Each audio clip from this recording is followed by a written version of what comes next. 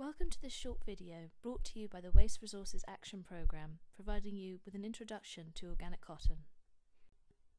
The Sustainable Clothing Action Plan, SCAP, brings together industry, government and the third sector to improve the environmental impact of clothing sold in the UK across its life cycle. As part of this, signatories have committed to reducing their carbon, water and waste footprint. To support them in achieving this, the following short video will provide an introduction to the more sustainable alternative, organic cotton. The impacts of conventional cotton production are widely known, and organic cotton seeks to address these issues by focusing on reducing the environmental impact at the farm level.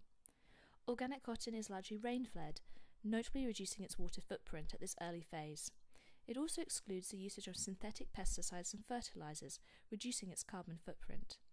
In addition, it excludes the usage of GMO seeds. Organic cotton currently represents about 1% of the total cotton market and is grown predominantly in India.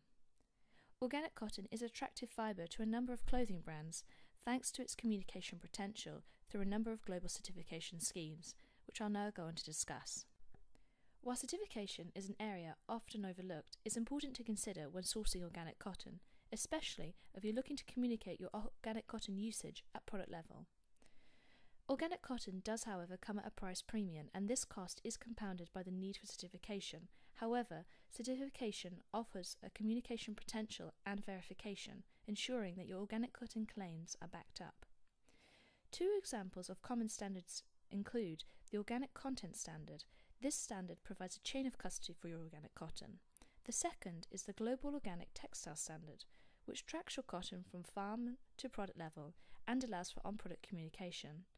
In addition, GOTS goes one step further, setting out environmental and chemical criteria. This further enhances the sustainability credentials of the garment. To quantify the potential savings, this slide shows the carbon and water reduction opportunities available if you were to shift from conventional to organic cotton. This example looks at a 100% conventional cotton garment across its life cycle and shows that if you were to integrate organic cotton into 10% of that garment, it has the potential to achieve a carbon reduction of 2.6% and a water footprint reduction of 5.2%.